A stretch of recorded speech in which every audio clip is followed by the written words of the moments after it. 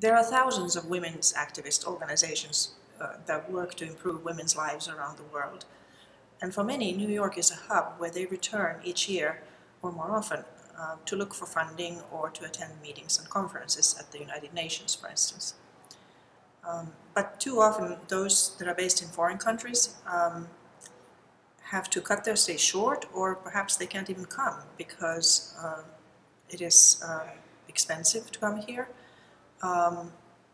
Meetings are rushed, and they can return home with hope but little action in the end. Meanwhile, New York-based groups are crippled by rising costs of rent and salaries. And instead of working together, the groups end up competing with each other for resources and the attention of those with influence. What if there were a brick-and-mortar resource for all these organizations? Imagine the power of gathering them all under one roof, in one single location where they could find lodging, professional development, mentorship, and the opportunity to connect and collaborate with others who share their vision.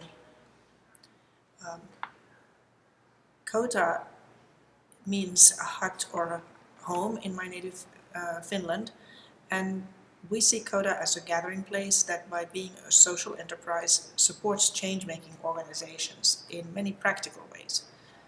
Within its walls, alliances are forged and innovative solutions found. And this allows for the groups to do their important work and have an impact. Now, this model could also be multiplied many times on each continent. Imagine what power and lasting change that would bring. Empowering women globally is the key battleground today when we try to build a world that is more sustainable for all. And it's the kind of world that we want our grandchildren to live in. Don't you agree? Let's make it happen.